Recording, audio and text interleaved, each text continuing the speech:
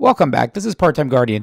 In my previous video, I talked about how you could easily get Massacre Medals with an overpowered Hunter build. Since then, I found an even easier way to get Massacre Medals with a really cool Warlock build. And I wanted to bring it to you guys as quickly as possible because I know the season is running out and a lot of you guys are kind of grinding on that title.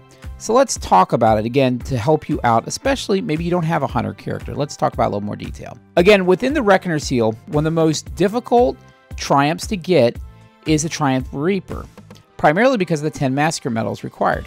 In this video, I will go over a build that makes it super easy. And again, if you find value out of this, if it's something that's useful for you, please like the video and subscribe to the channel. That really helps me out. So first off, how do you get Massacre Medals? Massacre Medals require you to kill 12 enemies in a row within 3 seconds of each other. Now, this doesn't mean you need to kill them as quickly as possible. In fact, you may want to space out your kills so that you have enough ads left when you're done. To finish the seal, you need to get this with an active Reaper glow. Now, you don't necessarily have to have a full set of tier 3 armor to get the glow. You can, sometimes you might want to have a specific exotic with you. So you can actually have most of the armor and then use a synth for 30 minutes to be able to get that same glow. Again, you need to have the glow to be able to have the Massacre Medals count. Of course, the difficulty in getting these medals, which you need 10 of to finish the seal, is that playing with a random fire team, you can't keep your fire team members from taking those kills from you.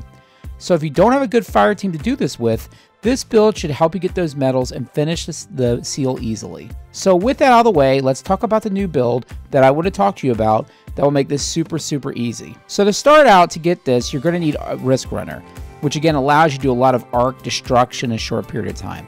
With Risk Runner, you can proc Arc Conductor that can make the weapon more powerful and resist arc damage.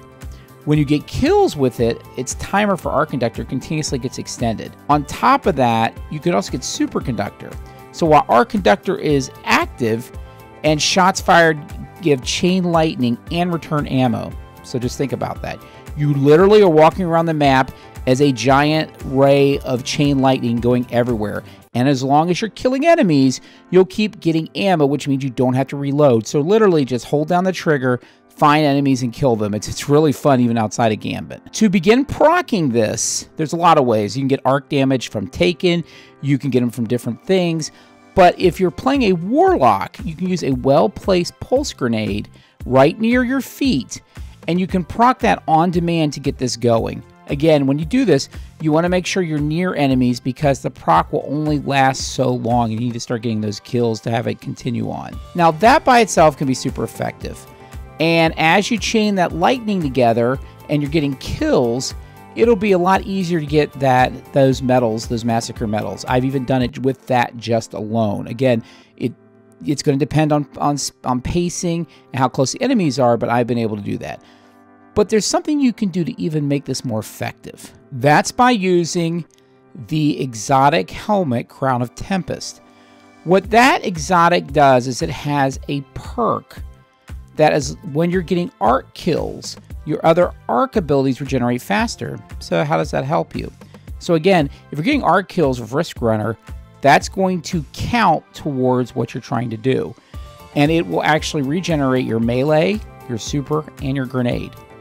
So let's say you go through one wave of Gambit, right? Because you're trying to get Reaper. And if you get to the point where you're running out of kills, at that point, that wave is no longer useful. Because then again, that's all you're trying to accomplish. So then you go to the next wave. Well, by that, if you've already done that and you have Crown of Tempest on, you'll have your grenade again. So you repeat. You go to the next area, you lay down your grenade, you start killing things. And again, I've been able to get more than one Massacre Medal in a single match, which is really cool. But to add to this, you're also getting your super energy.